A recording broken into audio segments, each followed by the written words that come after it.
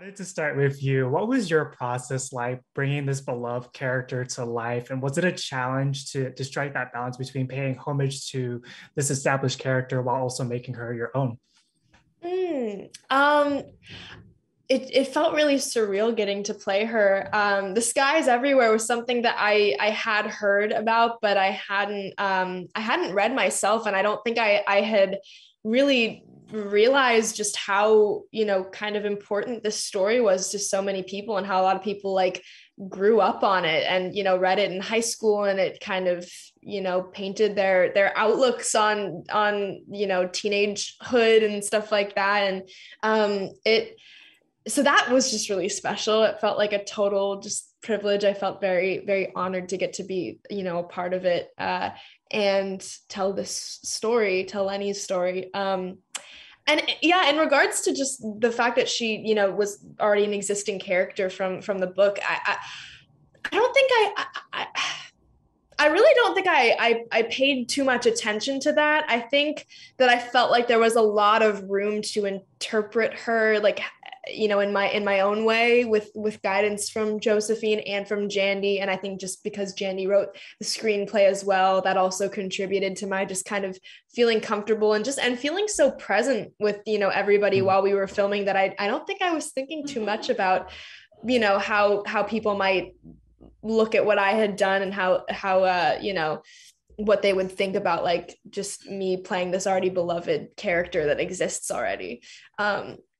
But I guess in retrospect, that was a good thing, because it kept me really present, and it let me just feel like I had creative freedom to just kind of make her my own.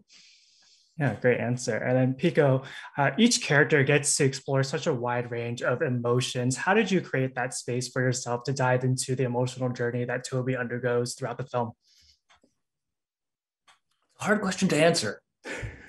I'm finding today. I just read. I read it, and then there's that point at the end, sort of at the end, where we find out kind of what's been going on, and I love the idea of a character who has a secret that is like weighing them down, and yeah, I mean, it's just so sad what happens to him, and it was just a question of what I hope we can get there on the day. Mm. And Grace, Jacques, Josephine, Ava, producers, everybody made it so that the environment was such that we did, I think. Yeah, you guys definitely all did that. And Jacques, for you, Joe and Lenny have such a profound impact on each other. How do they influence each other throughout this journey? And what was it like getting to collaborate with Grace to bring this fan favorite duo to life on the screen?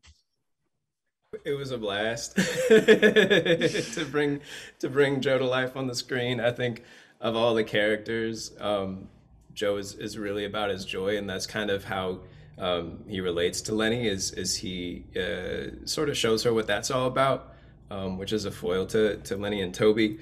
Um, and I think that they definitely go through their conflicts at first, and you know, at the heart of it all, though, Joe is trying to get her to play music with him, and I think that like that's the cornerstone of all of it, is to just get it out, right?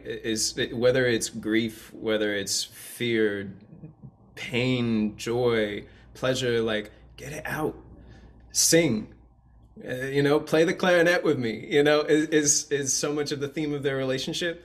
And I think that yeah, Jandy was there with us on set for a lot of the days, so she could help us shepherd the characters she wrote into a space of authenticity for all of us. And Grace and Pico were just so emotionally available and like really digging through the material. I think you just heard Pico's explanation. It's like that ambiguity was something you were grappling with, like I think it was really beautiful to watch. I learned something from watching you do your thing.